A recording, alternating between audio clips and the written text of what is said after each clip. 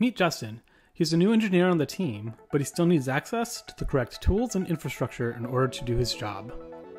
As you can see, he's already authenticated with Okta, but has no roles and therefore no entitlements, no grants, no access to anything. All Justin sees on his workstation is an empty list. Wouldn't it be great if we could simply provision all of his infrastructure access alongside his web application access when we adjust his permissions in Okta? With StrongDM you can.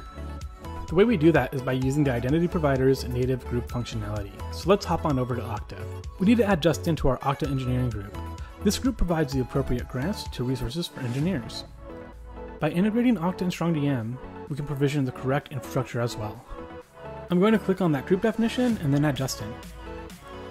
Now, what Justin sees on his workstation is all of the entitlements that have been provisioned. In this case, 8 different resources that he's entitled to through that group.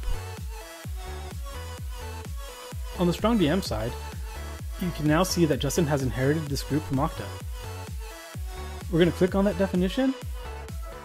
We're going to click on the access roles associated with that group. And what you can see is we have 8 specific resources that are granted as entitlements for that group. Welcome to the team, Justin.